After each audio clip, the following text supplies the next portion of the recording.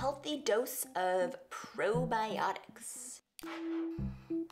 A bubbly probiotic tea for a happy gut. Raw living food. Some gunk in the bottom there. Fermented foods have been around for thousands of years, but they're taking over the limelight now in our all-natural, wellness-focused culture obsessed with gut health.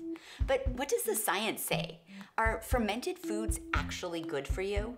I'm getting to the bottom of this with an N of 1 experiment. I'm going to eat a fermented food diet for 10 weeks, testing my gut microbiome at the beginning and at the end.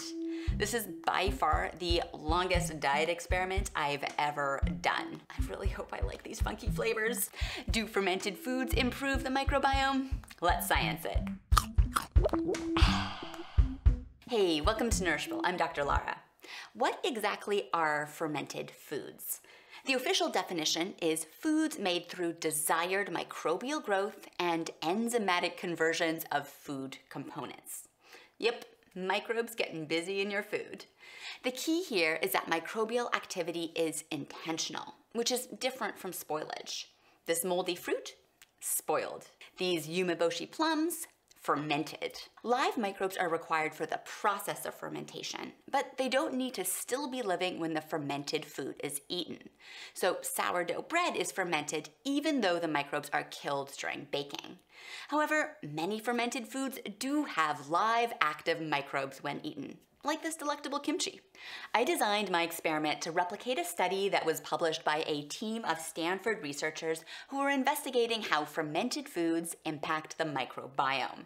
They recruited 18 healthy volunteers and tested inflammation levels in their blood and profiled their gut microbiome, which is a nice way of saying that they sequenced the microbes in their poop.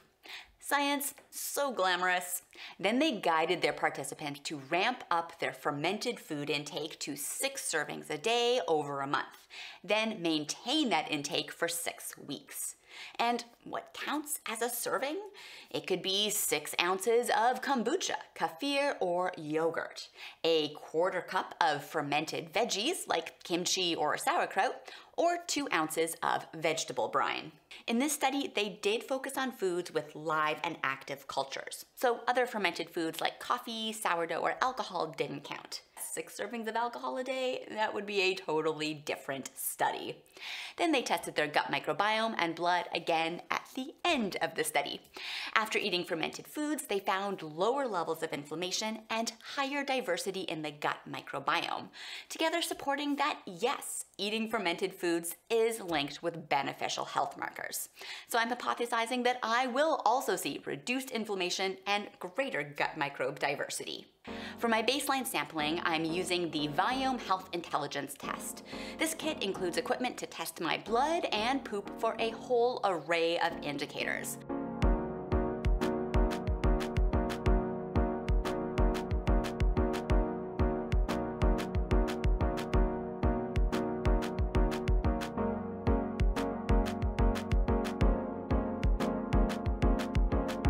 Special delivery.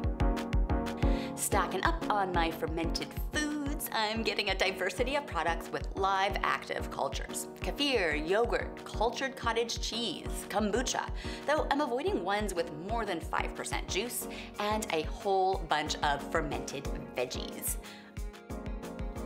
So it is day 1 of my fermented food diet, and I'm gonna start off with a pretty standard breakfast of yogurt with some muesli and mixed berries. Oh wow, that is quite a lot of yogurt. So it's my routine to have a big giant salad for lunch every day, and so now I just need to learn how to incorporate some fermented foods into that salad.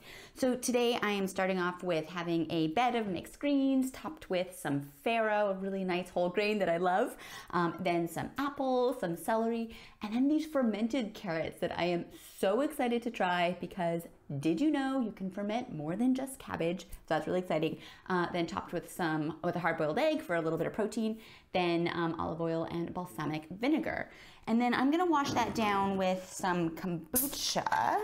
Let's see, so 1 serving is 6 ounces. Oh, that's not very much. I think I might double my kombucha serving. These carrots are so good.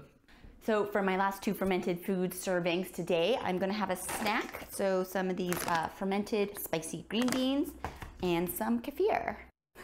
Yeah, I guess that's about 1/4 cup. So I'm about a month into my fermented food diet experiment, and I think I've really gotten into the swing of things. I've been able to eyeball my serving sizes pretty easily now, so that makes it way less annoying that I don't have to measure things all the time. And I've also developed a whole repertoire of delicious meals incorporating fermented foods, like breakfasts of toast topped with yogurt and sauerkraut, chia seed pudding with kefir and fruit, or a savory oatmeal topped with kimchi, a hard-boiled egg, and a sprinkle of sesame seeds. Fermented veggies have really boosted my salad game. I'm loving my mixed greens topped with quinoa, peaches, black beans, fresh corn, and fermented beets with feta, or kamut with cucumber, tomatoes, fermented carrots, and chicken. And I've experimented with using vegetable brine from the bottom of my jar to make a salad dressing with olive oil. At snack time, I'm loving cultured cottage cheese with fruit, fermented olives with some nuts, or just a simple glass of kefir.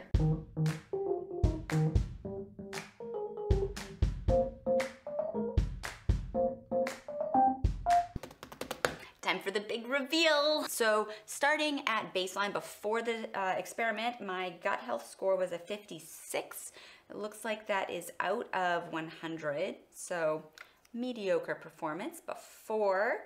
And then after fermented food, oh, my gut health score improved a tiny bit, up to 59. Wow, that is a very tiny improvement. My overachiever self was really hoping that I would have a bigger improvement than that. Ooh, how about this one? Gut active microbial diversity. So at baseline, I had a 96 out of 100. And then after my fermented food diet, I went all the way up to a perfect 100. So that metric seems to be pretty similar to what the Stanford study measured in like gut microbiome diversity. So far, my experiment seems to be agreeing with their results. Inflammation response. So at baseline, I had a 62 for my inflammation, rated as good. And then after fermented food, it increased a little bit to 66.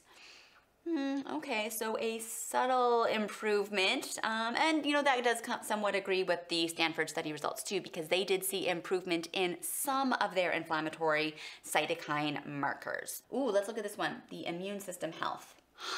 So my immune system health score at baseline was 75, and then after the fermented food diet, it decreased to a 65, a whole 10-point decrease. I don't really know what to make of that. Ooh, and what is this? Biological age. The concept of biological age is the aging rate of your cells, essentially the pace that your cells are accumulating damage.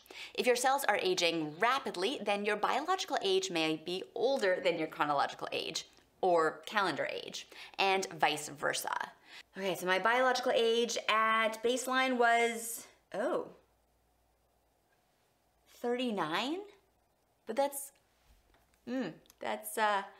older than my chronological age of 37. After fermented food, oh wow! My biological age after fermented food went down to 34. Fermented foods are turning back time by a whole 5 years. If I keep it up with the kombucha, will I go full Benjamin Button? Okay, so what actually goes into this metric? We assess the activities of your gut microbiome and your cells.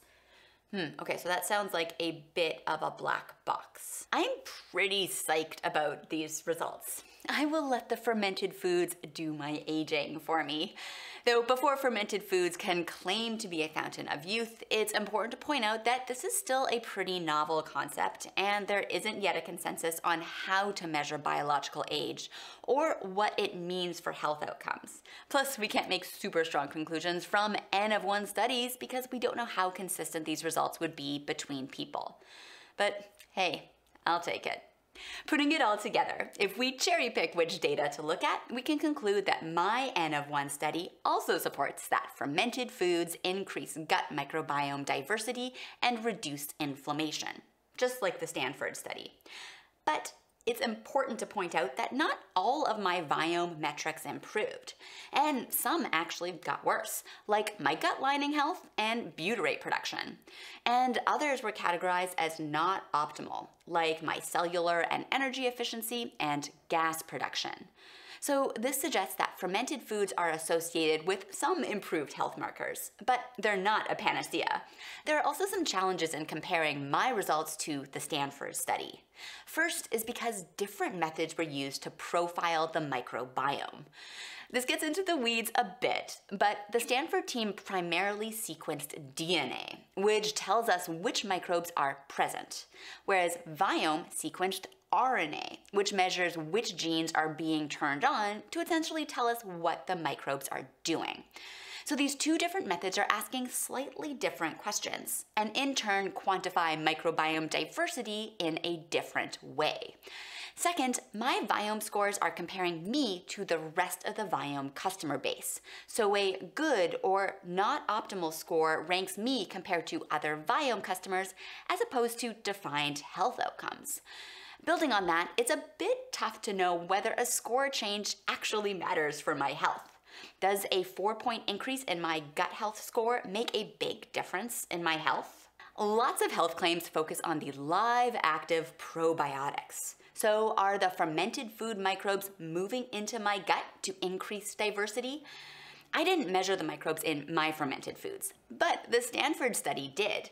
And they did not find the fermented food microbes taking up residence in participants' microbiomes. So that points to something a bit more indirect. One hypothesis is that the microbes create new kinds of beneficial compounds during fermentation, and then eating those beneficial compounds helps support more types of microbes in the gut to flourish. Should you incorporate more fermented foods into your diet? There are other factors to consider when contemplating dietary change in addition to the potential health benefits. First is habit sustainability. Can you actually stick with it? I found it pretty easy and quite delicious to incorporate fermented foods into my diet, and I got all 6 of my servings for over 90% of my experiment. Though sometimes my partner told me that my food smelled like farts. I even managed to stick with it on vacation. As long as I could make my own breakfast and then drink kombucha throughout the day, it was pretty easy. And my family enjoyed our kombucha tastings around the fire. Even though the study is over, I've still been eating a pretty similar amount of fermented foods throughout my day. This is similar to the Stanford study, where they found that participants succeeded in eating all their fermented food servings and kept up their consumption after the formal study phase was over. I think a big part of this is because there are so many ways to eat fermented foods that you can find the mix that works for you based on your preferences, rather than having to follow a rigid or restrictive plan. Second is cost. I purchased all my fermented foods for this study, and it did add up. But you can also make your own fermented foods, and once you get it going, it is likely a lot less expensive. Third is whether there is a risk of overdoing it. Can you eat too much fermented food? Well, the base of most fermented foods are quite healthy to begin with. Veggies, tea, milk. However, fermented veggies and vegetable brines do have a high amount of salt. Oh, it's so salty. Although the Stanford study did not find increased sodium consumption during the fermented food diet, if you know you're salt sensitive or are managing high blood pressure, talk to your physician about whether you should watch your fermented veggie intake. I'd also be skeptical about added sugars in some fermented beverages. Generally in kombuchas, the sugar is fermented and broken down by the microbes. So as long as there isn't a ton of juice or sweetener added back in, then it's likely not that concerning. However, there are many varieties of probiotic drinks popping up out there that are essentially soda with a squirt of microbes. So make sure to take a look at the ingredient labels and get a feel for whether the product was actually fermented. My takeaway from the longest diet study I've ever done is that there seem to be some health benefits of fermented foods on my gut microbiome, inflammation, and even biological age. I really enjoyed eating all types of fermented foods. Well, except for that water kefir.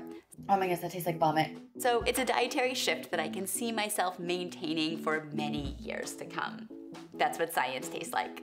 Thank you to Viome for supplying me with my testing kits. If you want to try out your own N of 1 experiments with these products, check out my links below. It really helps support Nourishable in digging into the facts behind the fads. If you'd like to support the channel further, consider sponsoring Nourishable on Patreon. We'd be oh so grateful for that glass of kombucha while perusing microbiome studies on PubMed. Be sure to subscribe to stay up to date on all things nutrition.